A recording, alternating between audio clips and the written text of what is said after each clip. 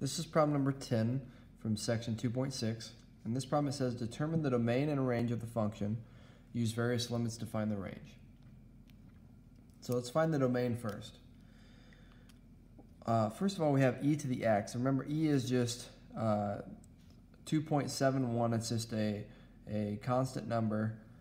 They use the letter e to represent this number, but it's just a number, 2.71 to some value. So anytime you have some number to an exponent, remember you can have that exponent be any number. So we can say that the domain of this, the domain of the function, is going to be negative infinity to infinity. And the other way you could figure this out is by essentially going through and setting this equal to 0. So you could say 7 plus e to the x equal to 0, like when you try to find your domain restrictions. We subtract 7 over, you get e to the x equals negative 7. At this point, you want to try and do a natural log on each side.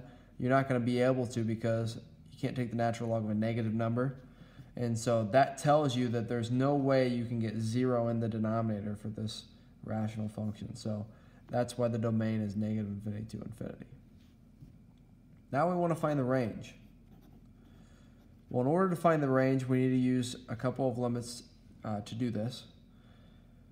So let's go ahead and start with, well, I want to know just in general, what is the limit as x approaches infinity for e to the x?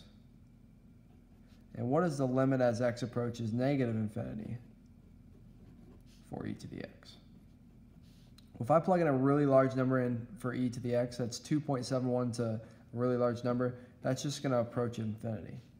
And if I plug in negative infinity, which is going to be a really small number here, anytime I take a e to the negative really large value, remember a negative exponent just tells you to flip it into a fraction form, right? So we're going to be actually approaching 0.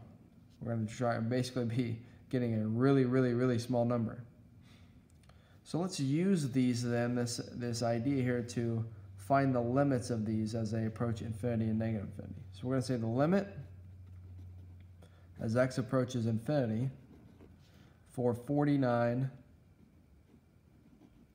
minus e to the x over 7 plus e to the x. Well, when we plug in an infinity for this part here and this part here, we're going to get essentially negative infinity on top, and on the bottom we're going to get infinity. So essentially we're getting close to this negative 1 number, because this is just going to be a really large negative number, and this is going to be a really large positive number, and those two numbers are going to be pretty close to each other. So this actually is just negative 1 for a limit.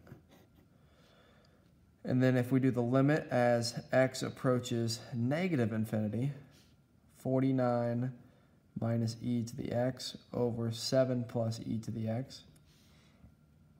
Well, now we're going to get, essentially, anytime we do the limit as x approaches negative infinity for e to the x, we get 0. So we end up with 49 minus 0 over 7 plus 0, which is 7. So I just want to reiterate here, when I plug in infinity, essentially I'm getting 49 minus infinity over 7 plus infinity. So I'm going to end up with two numbers that are essentially large. Now, you don't really like to write it like this, but you'll see that you're going to get two numbers that are really large. You know, we could plug in some really large numbers, and you'll see that they'd be essentially leading to this negative 1 number. So what's our range then? Our range goes from negative 1 to 7, but it never hits either one.